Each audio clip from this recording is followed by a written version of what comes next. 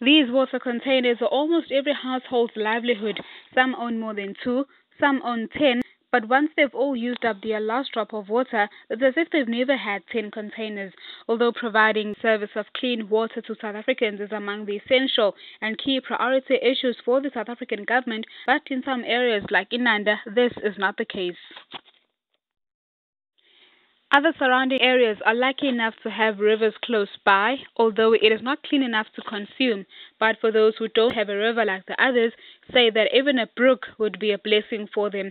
Each morning this boy is forced to use up as little water as possible in order to save up for the next day as well as the next.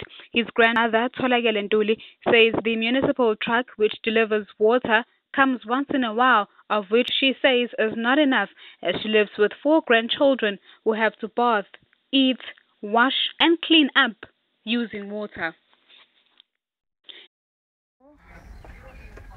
Sihlala lapho endaweni enokuhlupheka. Masidinga amanzi sihamba simpuleni. Sokuphuza amanzi angcolile kunye nezinkomo. Kwesinye isikhathi izifika izimoto. Kuyinkathi aphelele ebantwini singawatholanga sonke ngokwanele.